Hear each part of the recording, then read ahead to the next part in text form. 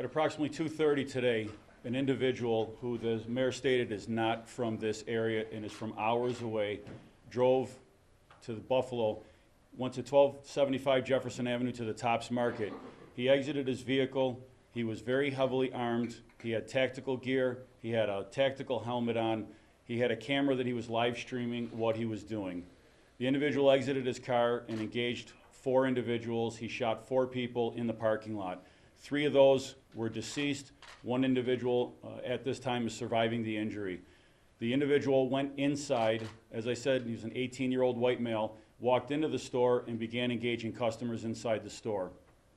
One of the individuals inside the store is the security guard, a beloved security guard, who is a retired Buffalo police officer, a hero in our eyes, engaged the suspect, fired multiple shots, struck the suspect, but because he had heavily armored plating on, that bullet had no round.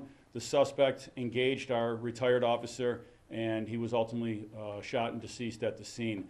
He continued to work his way through the store.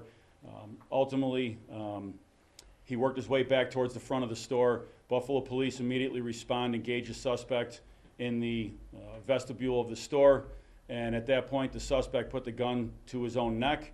Buffalo police personnel, 2 patrol officers, talked the suspect into dropping the gun.